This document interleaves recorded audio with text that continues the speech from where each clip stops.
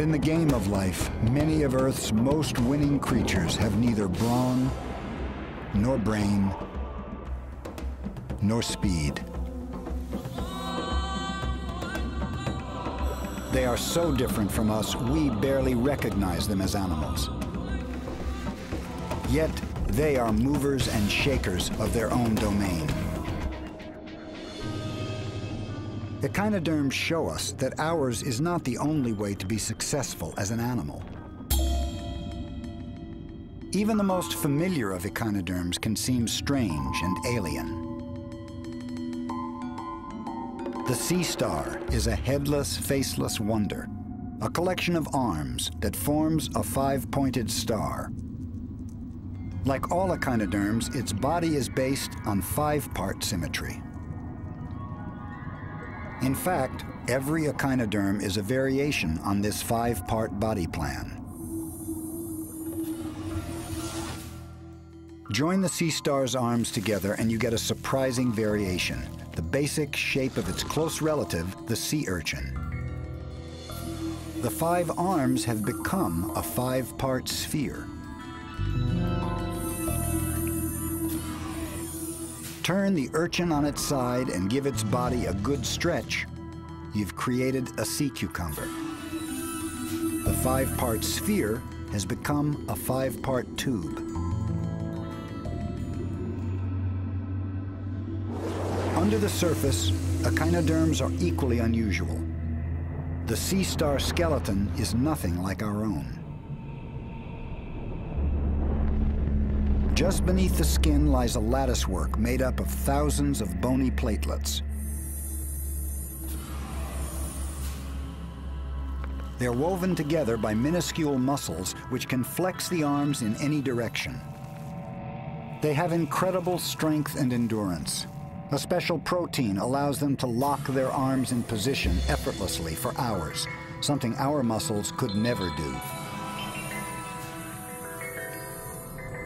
Instead of a brain, echinoderms have a nerve ring, a living relay station. It acts to coordinate the movements of their arms.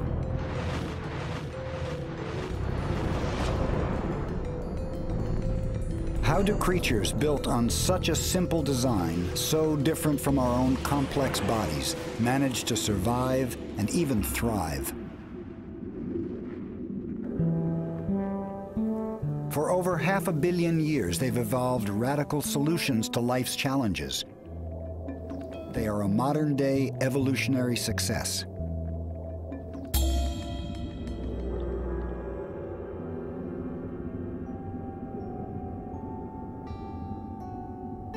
Urchins are grazers, munching their way through submarine pastures of plants and algae.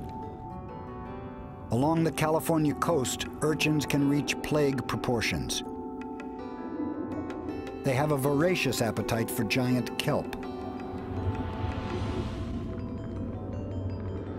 Seen in time-lapse, urchins spring into eerie life, devouring anything edible in their path. Urchins don't have eyes, so they can't see where they're going. But they do have sensory tube feet, which wave to and fro, tasting the water for anything good to eat.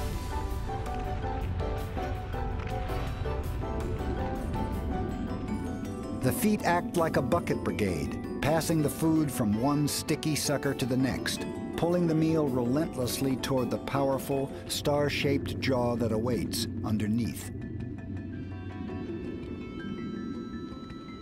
It makes short work of the tender kelp, neatly scissoring it into bite-sized pieces.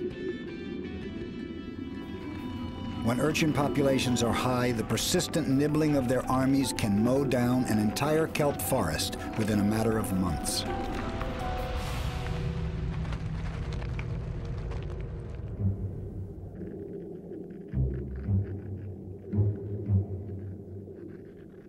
Like their cousins, the urchins, sea cucumbers have a powerful impact on their world. These vacuum cleaners of the deep lumber across sea floors the world over.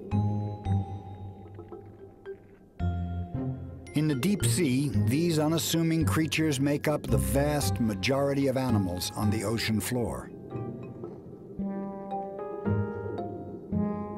Everywhere they go, these animals help themselves to a banquet hidden in the sand. Specially modified tube feet continuously shovel sand into their mouths. Sand rich in organic matter, which they digest.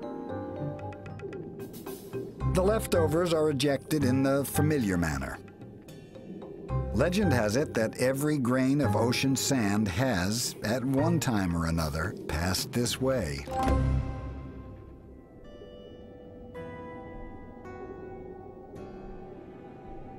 Brittle stars can cover vast expanses of the sea floor, forming a fuzzy living carpet. These smallest echinoderms often make up in numbers for what they lack in size. But though they may appear more like plants than animals, their writhing bodies betray their true nature. For these are not flowers of the deep. These are patient predators. They catch their prey by waving their feathery arms through the water, plucking plankton from the current.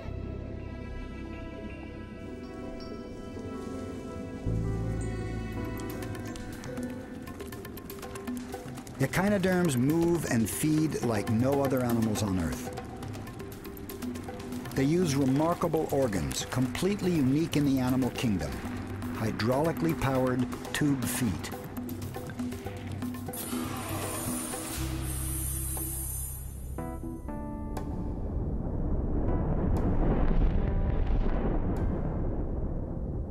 The tube feet of sea stars are inflated by water, drawn into the body through a single opening called a sieve plate.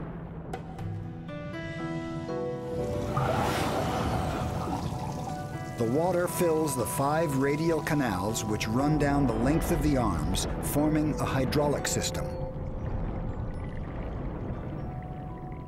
The water is stored in little muscular bulbs. When a bulb contracts, it forces water into the elastic tube foot, extending it.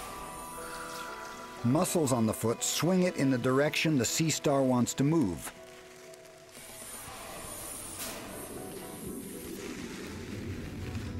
Sea stars can move equally well in any direction, but they must coordinate the movement of thousands of feet. Used together, they have incredible strength. Clustered at the tip of each arm are special sensory tube feet that taste the water, seeking food or sensing danger. The tip of each arm is also equipped with a light-sensing organ, seen here as a red dot. This receptor cannot form images, but it can sense light and darkness. Although their sensory system may seem simplistic compared to ours, it hasn't stopped the sea star from being a fearsome predator. The sea stars will find their next meal higher up on the pilings of a man-made pier, a feast of mussels.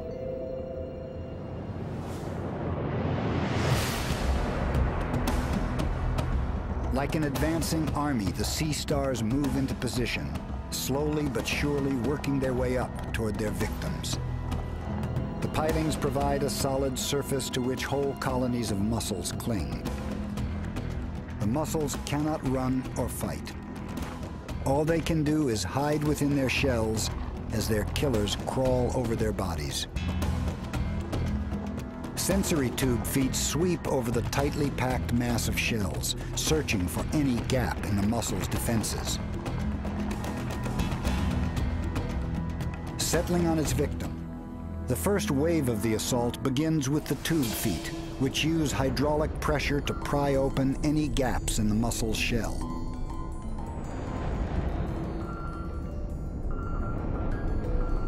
Next, the sea star deploys its most unusual weapon, its stomach, which moves out of its body to digest its prey alive.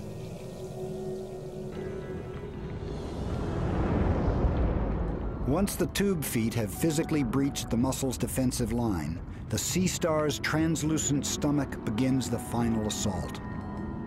A miniature camera tucked within the mussel's shell gives us the first look ever at the carnage that unfolds here every day.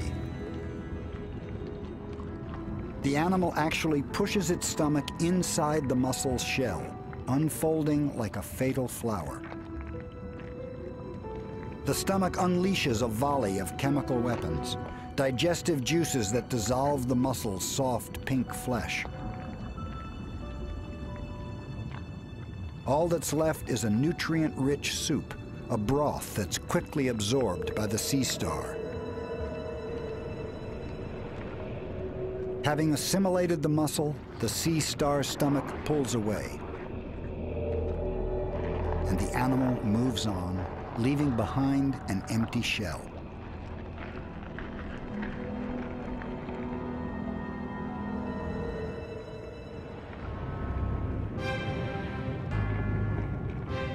This is Pycnopodia, a giant among sea stars. It can have more than 20 arms and grow larger than a manhole cover.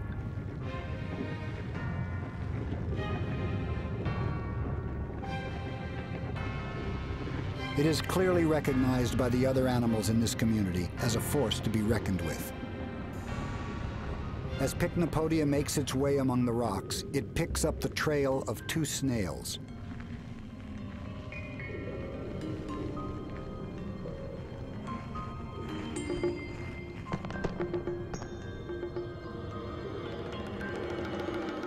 Realizing they are under attack, the snails make a run for their lives.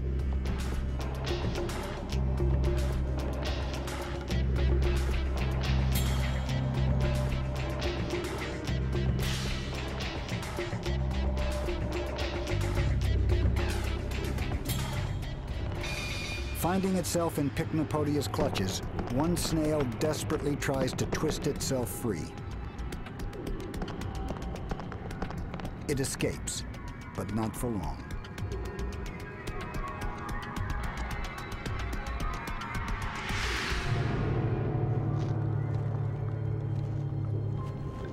Caught in Pycnopodia's fatal embrace, the snail will be swallowed whole.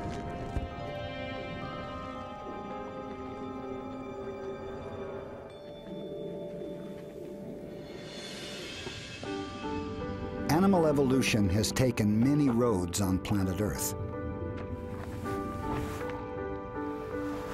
Perhaps we shouldn't ask which road is best, but how each leads to a unique approach to life. Animals radically different from us, but no less successful at surviving.